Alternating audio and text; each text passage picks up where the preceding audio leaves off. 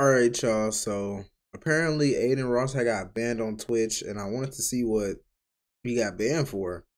But I was streaming on Twitch, so I didn't want to watch it and risk myself getting banned on that bit. So yeah, that's why we here today. Let's see what the fuck Adin got to say, bro. I wonder why he got banned. What's up, guys? Adin. I just got banned on Twitch. I'm not as mad and devastated as I would be, a year or two ago, because I think I'm at a point in my mind where I realize I trust God and everything happens for a reason.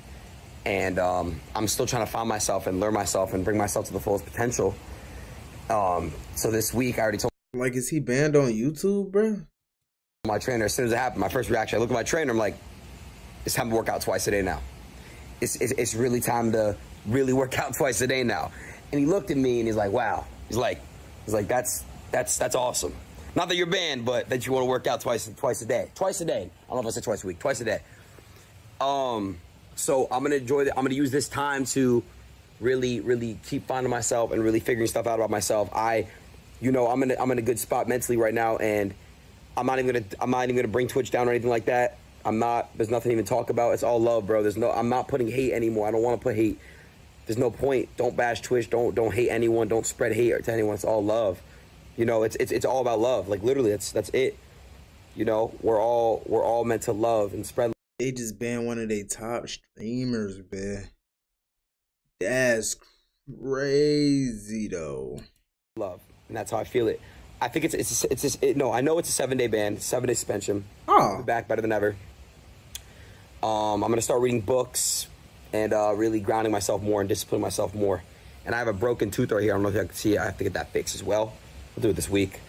So knock some stuff out. And you guys will maybe in a week from now see, oh my God, Adin, you've lost some more weight, or you put on some more abs. I don't know.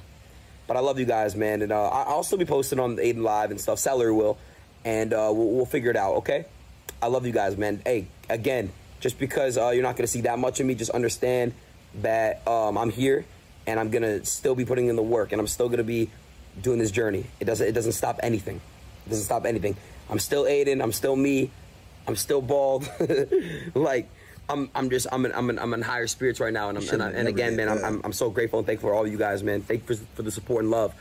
I love all of you, man. Just love everyone, bro. I'm telling you, when you literally learn to just love everything and everyone, and even though someone may not like you, your whole life will change. Your perspective on life will change, because you're gonna understand not to take things too seriously, and just give everything energy, effort, all that stuff. Just spread love. I love you all, man. I'll see you guys soon, all right? Damn. That's a good puncher right there.